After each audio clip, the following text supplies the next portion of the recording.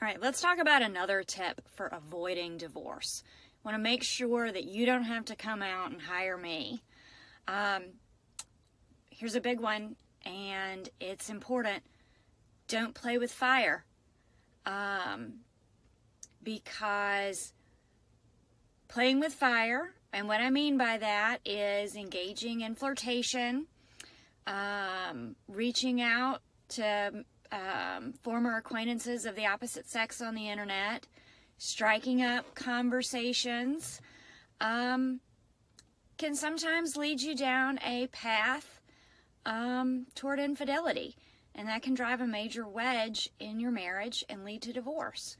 So I would tell people, safeguard your marriage, keep close ranks around it, and be mindful of what you are doing, and be careful of what relationships you let in to your family.